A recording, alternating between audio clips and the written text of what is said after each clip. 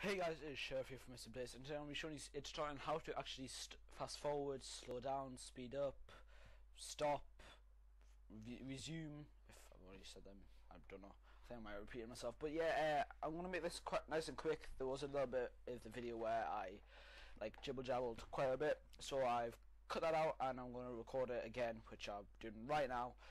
My voice, I mean, and so yeah, I hope you enjoyed this. This is just going to be a very quick tutorial. I'm sorry if it is a bit too long, but I hope you enjoy it. First thing you want to do is you want to open a console. If you don't know how to open it, you don't have it enabled, the discussion below will actually have a link on how to actually open it, how to enable it, and it's basically a video of actually how to do it that I personally uploaded.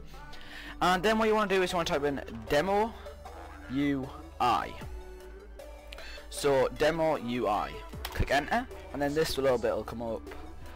So you can then close console, and well, it doesn't really matter, but I'm just going to close anyway. And then you here. So I'm going to start from this side and then work my way.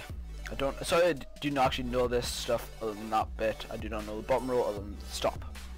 So I'm going to go through each one of these. So this button will bring you back to the start of the game. This will take you back a tick. There are like 3 or 4 ticks. The ticks are down here. So it'll bring you back 3 or 4 ticks. And then a couple of ticks to be fair. And here, resume. So if you paused it, you can still move around. No you can't, sorry. But wait a sec. I'm pretty sure you can move around. But it won't let me actually do anything. So here you can pause, resume. It's pretty simple. This is just the opposite, so it moves forwards a couple of ticks and it goes all the way to the end. But I don't want to go at the end. It will actually take a long time to load depending how far you're going. So I'm going all the way back to the end of the game, and that took quite a while. So I'm going to go back to the start, and since it's already loaded it is incredibly quick. Here is how slow the game goes. So half means that it'll go half the speed. Quarter means it'll go a quarter of the speed, which is half for a half. And this little bit means that you can just slow down or speed it up. This bit's just like normal speed. Here it will make it go 2 times as fast, 4 times as fast, and then this, of course, 10 times as fast. So what you want to do is so say you knew something happened at 30 minutes. You could go down, and then you could try and find 30 minutes. Or you could just click something which is down here. So this is, I'm quite close to the 30 minutes, so now I'm going to click round. So this will go up each round, or go down each round, depending which one. Click. So up around, up around, up around, up around. Okay, that's a bit too far, so I'm going to go back 1 death, which is even smaller.